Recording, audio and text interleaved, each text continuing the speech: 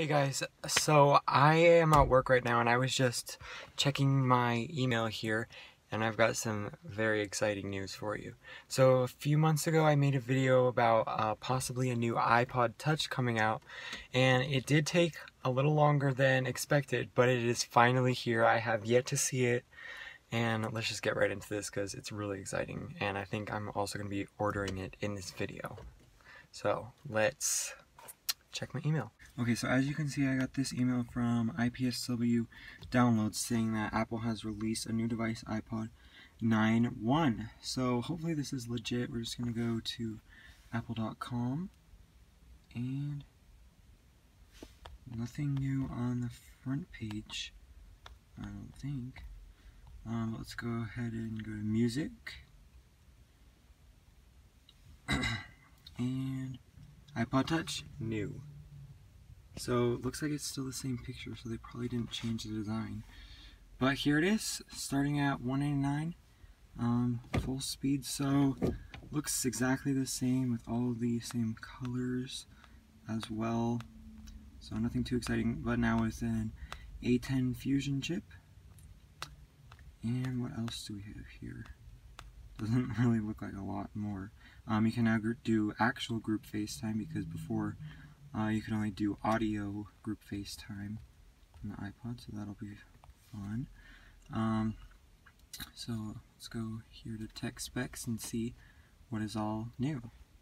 So same colors and everything, exactly the same, except looks like they removed some of the engravings down there to keep up with newer Apple products. But we now have 32, 128, and 256 gigabytes on an iPod. So $199, $299, and $399. Same dimensions and weight. It's got A10 chip. Oops. Looks like about the same camera as well, except you can now capture the high efficiency format. Everything else is pretty much the same, unfortunately. Even they still kept the Bluetooth 4.1. It's funny. So yeah, not too much is new here, but I did sell my old iPod Touch 6th generation to so I could buy this one. So yeah, that's the new iPod Touch. I guess just really a new A10 chip, and that's about it.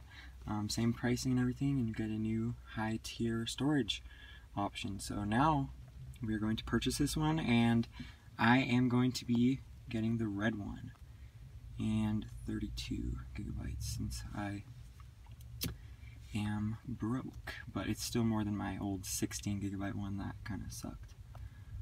So yes, I'm going to favorite that. I'm probably not signed in.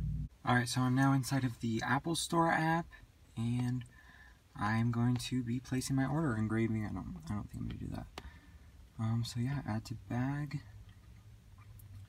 And what else? I want some AirPods. No, I can't afford that. So let's go ahead and check out. ID password. Okay. Sign in. And do I have my card? There we go. Alright.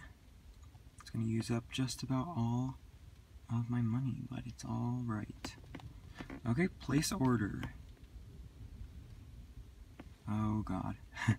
Alright, so now we can go ahead and place our order. Oh, never mind. Alright, now we can go ahead and place our order for the new iPod Touch 7th generation.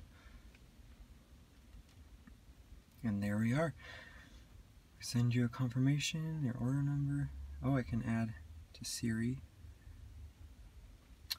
Alright, well, we just ordered the new iPod Touch 7th generation. Order has been placed. So there you guys go. That is the iPod Touch 7th generation. Not too exciting, but we do get the A10 Fusion chip, as well as group FaceTime, new image formats, new features like that, and better AR capabilities.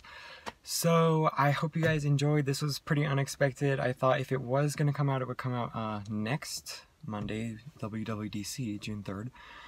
But this was a complete surprise, and I did promise myself I would order the new iPod Touch the day it came out.